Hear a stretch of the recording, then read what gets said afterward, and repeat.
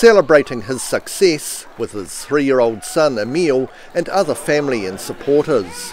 Aaron Hawkins is now Dunedin's mayor, and he says he's pleasantly surprised by the result. Speechlessness isn't something that afflicts me often. I wouldn't say I was confident. I was optimistic that the city would get a good outcome without being confident that I would be the successful candidate. With 3-term Mayor Dave Cull standing down, 14 hopefuls had stood for mayor in a campaign marred with vitriol and accusations.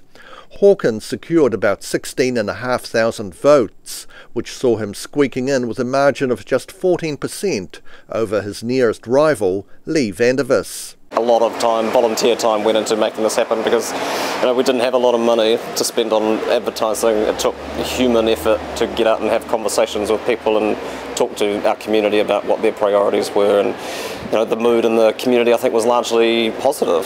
And we ran a positive campaign, and I think that's been reflected in the result, not just for the mayoralty but also for the City Council election. The Green Party candidate and former City Councillor says he's taking over the helm at a busy time for the city, with the hospital build and Central City upgrade looming as major projects in the city. I think it was an incredibly important election for the future of the city. There's a lot going on.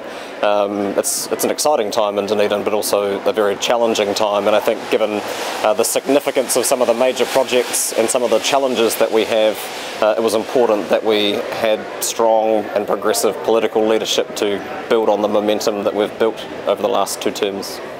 Elsewhere in the region, all current mayors were re-elected, including Jim Bolt in Queenstown, Tim Shadbolt for Invercargill, Gary Tong in Southland and Tim Cadogan in Central Otago.